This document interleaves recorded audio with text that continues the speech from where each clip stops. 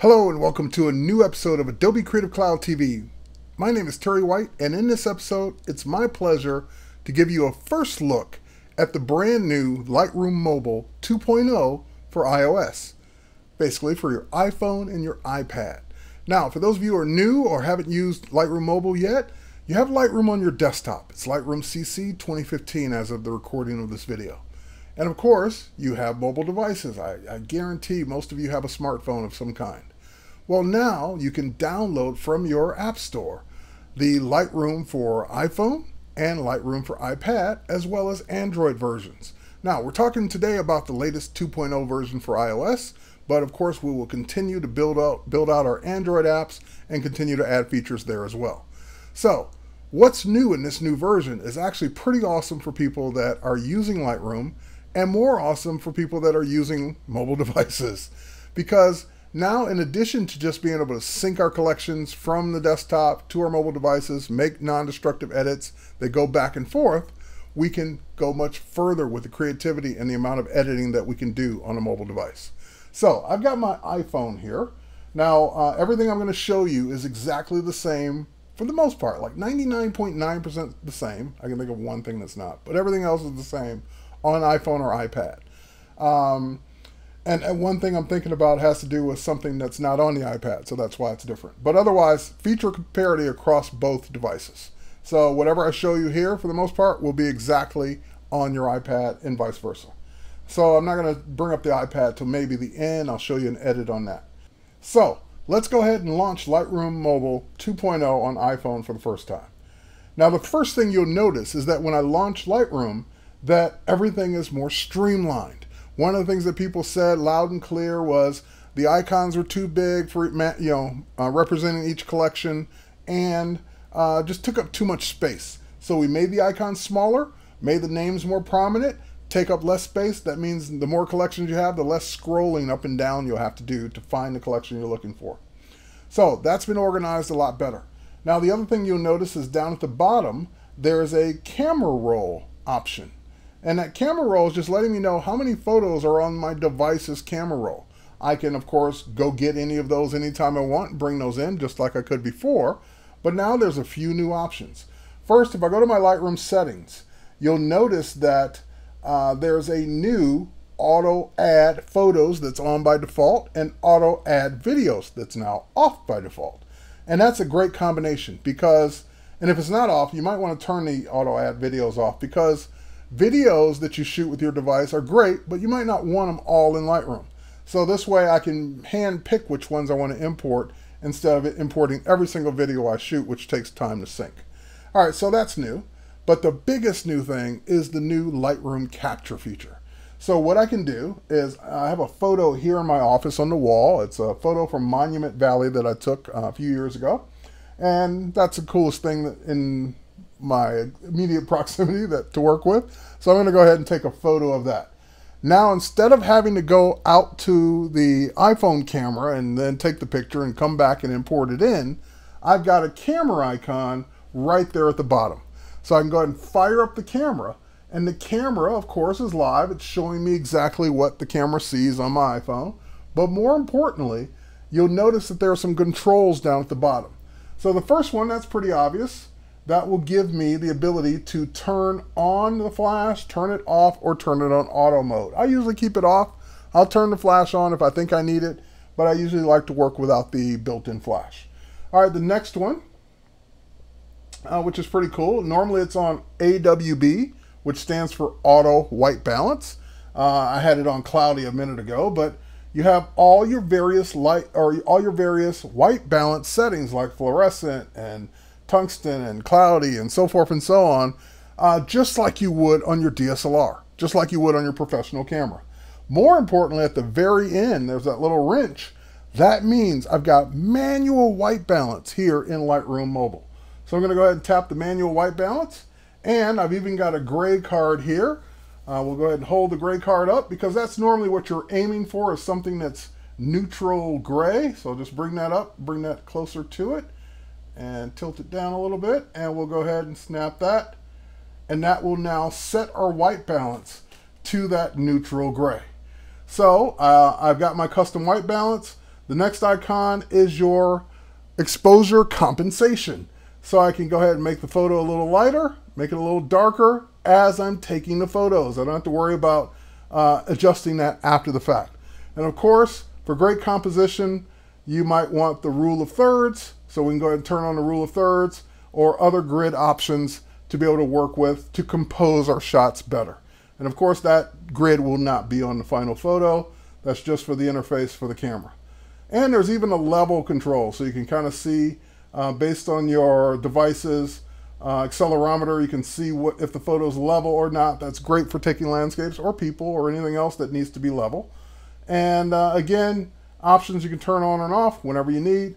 Last but not least, if you're going to set your device on a tripod, you've got a timer built in now. So you can go ahead and take the shot. So I'm going to go ahead and get a little closer here. And we'll just snap the photo. And of course that photo's there. I can go ahead and see it, take a look at it, preview it. And if I'm happy with it, I can continue or delete it. If it's cut off a little bit, I'm going to go ahead and delete it. And then I'll go back and take another one. That's a little bit better. All right, so now that one's there. I kind of like that one better. So now I can just hit the grid in the upper left-hand corner to get right back. And yes, I'm going to allow Lightroom to delete that photo that I told it to delete. And now we're back to Lightroom. So now that photo, instead of it being in a collection, it's just in my Lightroom photos. So it will sync to the desktop. It'll sync to all my other ones. I can go to it if I want. I can even go in and work on it if I want and add it to a collection. So if I wanted to add it to a collection, I can copy it to or move it to a collection. If it were in a different collection, I could move it. But at this point, I can just copy it.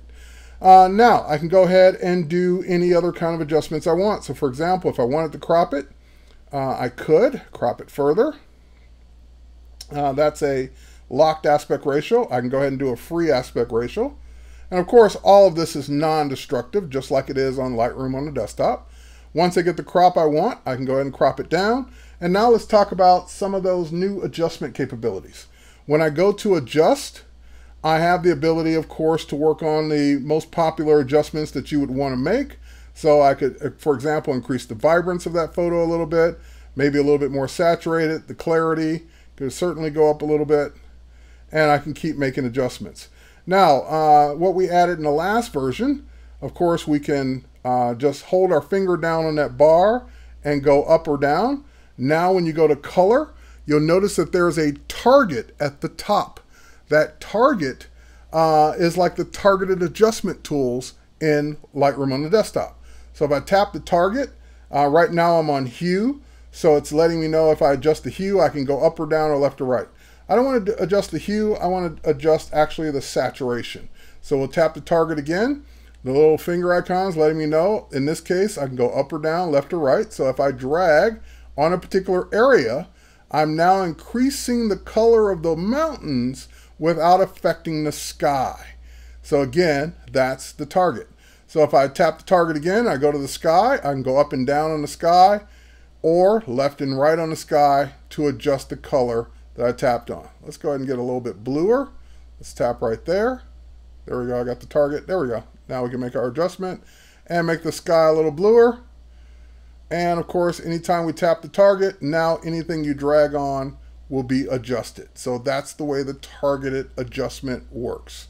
And of course, that was found in color.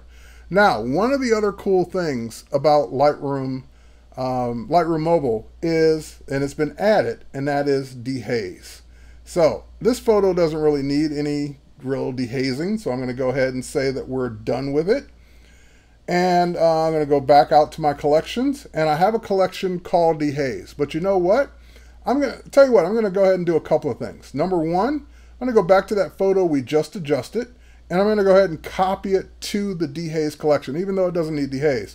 Because what I want to do is just show the power of the sync and go over to my iPad where this new photo will be that we took with a brand new iPhone 6s 12 megapixel camera and put it on the iPad, which does not have that camera. All right, so let's go ahead and do a copy. We'll copy it to the dehaze collection. We can copy it to multiple collections, but go ahead and copy it there. So now that photo is not only synced with its adjustments, using Creative Sync up to Creative Cloud, back down to my desktop when I get back to my computer. But more importantly, it's also on my other mobile devices, including my iPad. So let me switch gears. Let me pause the video for a second so I can plug in the iPad, and that way we can see the iPad in action. All right, so bear with me for a second. All right, we're back. So all I did was swap the cables, plugged in the iPad, unplugged the iPhone so that we can see this last little feature on the iPad with a bigger screen. So as you can see, I've got Lightroom there. I'm just going to go ahead and launch it. And again, taking advantage of that screen real estate with the iPad being in landscape mode here, I've got 2 columns of collections instead of having to scroll down 20 or 30 collections in one big view. And you can see in the upper left-hand corner, proving my point, that the photos, Lightroom Photos includes that new photo that we just added. So I told it to put it in a dehaze collection. Let's go ahead and check it out. There it is. But that's really, we already adjusted that photo. Let's take a look at what dehaze is all about. I've got a photo here from November 2010. I took it 5 years ago, and it was just bad conditions, just horrible lighting conditions, so bad that I never actually even used this photo. But now we've got new tools. So let's go ahead and do the adjust, swipe up till we get to dehaze, and I get a dehaze slider just like on the desktop. To the left will add haze, to the right will dehaze. So I can actually bring that photo back from 2010 and remove that haze from that day. So awesome. But I noticed one more thing. I noticed on her collar there's a little piece of her material sticking up. And I'd love to go ahead and just push that down a little bit, just smooth it out right there on the collar. Now, of course, if I were in Lightroom on the desktop, that's not a Lightroom thing. I would just go to choose Edit in Photoshop, liquify, push it down, switch it, save it, back to Lightroom. Well, I'm on my mobile device, and we introduced updates to our Photoshop mobile app today, Photoshop Mix 2.0. And Photoshop Mix is great for compositing, but it's really not great for making these pixel level adjustments like this. So we have a brand new app that's ideal for retouching. It's called Photoshop Fix. I've got a video on both Photoshop Mix 2.0 and Photoshop Fix 1.0 on my YouTube channel, where you're probably watching this video, at terrywhite.tv. But in the meantime, let's take a look at this round tripping capability that we now have between our mobile apps. So I'm going to go ahead and just do a share in the upper right hand corner, and notice there's an edit in command, just like Lightroom on the desktop. So I'll do edit in. It'll ask me, what do I want to do? I want to liquefy this in Photoshop Fix. It will take it over to Photoshop Fix, launch it, take me right into liquefy, just like Photoshop would. And actually it's doing something faster than Photoshop because it's taking me right to where I want to be. And I can go ahead and zoom up to that area. I've got a brush here. I can make the brush bigger or smaller based on the size of what I want to liquefy, and I can just go ahead and push that down. This is the kind of thing I've always dreamed about. Not only having an app on my iPad that can make these quick adjustments, and more importantly, from Lightroom back to Lightroom. And what do I mean by back to Lightroom? Well, see that blue bar at the top? Notice it says touch to save and return to Adobe Lightroom. So as soon as I do that, it not only takes me back to Lightroom, but it adds that photo as a new photo. So I've got the one before, and I got the one after. So this is the one that we started with, where we just did the non-destructive dehaze. And here's one where I've got the liquefy feature added back in. So now I can keep working with this photo in Lightroom and all my other applications that can see my Lightroom collections. So if I want to tell a story about this trip with Adobe Slate, this photo is now there and ready to go to Adobe Slate or any other application. I can share it from anywhere to anywhere. So with that, take care, and we'll catch you on the next one.